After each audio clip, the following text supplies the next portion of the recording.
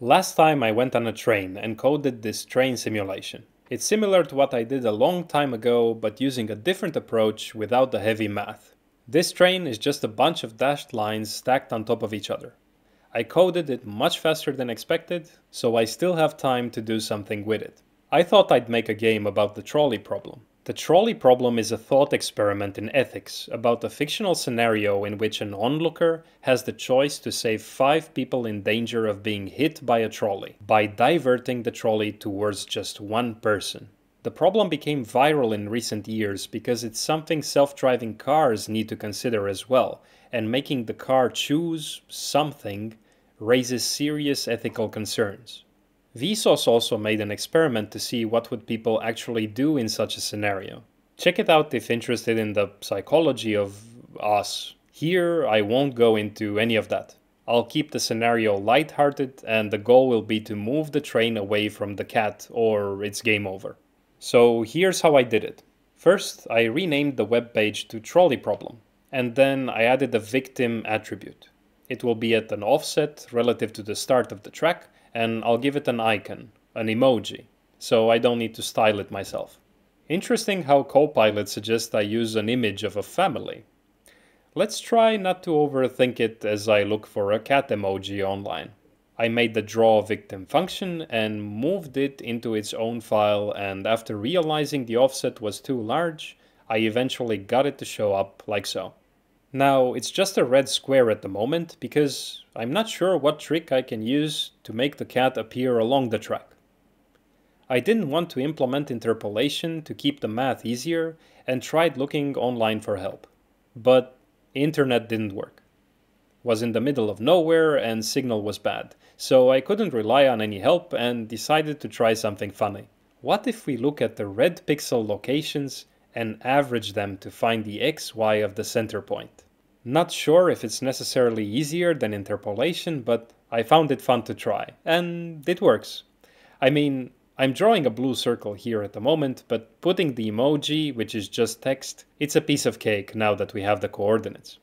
After I got the cat the way I wanted, I thought leaving the red circle behind it could be a good idea, so it pops up more. I played with different sizes, but in the end I made it small, so small that it's hiding behind the cat. Now this is doing a lot of processing on each frame, going through every pixel, and I could make it more efficient. It only needs to happen on the first frame really. But I didn't want to bother with that. Instead, I started designing the layout. I wanted to use a large circle for reference. Made the train start at the bottom and turn towards the top right quadrant. After some trial and error I got this, and I could easily make it go left as well. But what I really wanted is 2 endpoints, so I changed it to be an array and drew both tracks like so. I needed to mark somehow which of the tracks is selected, and I also needed to know on which track the victim is to check if the train will collide or not. I emphasized the selected track with the darker color and realized something is not right. The train can't just teleport on the other track like that. The layout needs to have a common piece of track in the beginning, so I defined a point where the track would split, and I played a bit with the values. Not like that. Yeah, like that. This is the point before which we have to make the decision. After this, whatever happens is unavoidable. I thought it'd be nice to use the keyboard to decide the track. So I labeled them A and B and showed these on screen with the white background, so it looks nice.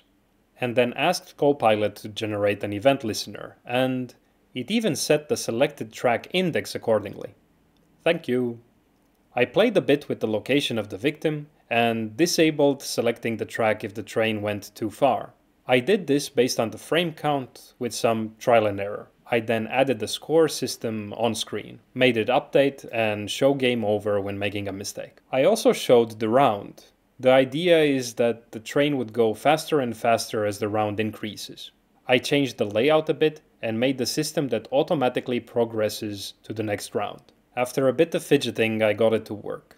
So I set the initial train speed to 1 and then increasing it by a small amount on each round. I didn't like that the score matched the round pretty much, so I made it depend on how fast you make the decision. The quicker the better. It was nice, but then I realized sometimes you don't have to do anything if the train is already going away from the cat. So I made it always go towards the cat, so you need to press something on each round. I also thought to make this into a keyboard teaching game, so instead of A and B, the letters would come at random on each round. I made sure to support both lower and uppercase letters and randomize these on each round except the first one. I thought round 1 should be easier. Then a bit of fine-tuning. I didn't need the square border around the canvas, but I kinda liked using the circle there as the border, so I kept it. And last thing was to make a fade when the round starts and ends. I was quite tired at this point, so I tried doing it by trial and error without really thinking, and 5 minutes later I couldn't get it to work. So I had to think. I then closed the console and played the game for real to see how good I was. Try it out, it's on my website. Can you do better? Take a screenshot and send it over on Twitter or Discord. I won't bother with the high scores database for this one, so it's the only way I know you like it. Thanks for watching and see you guys.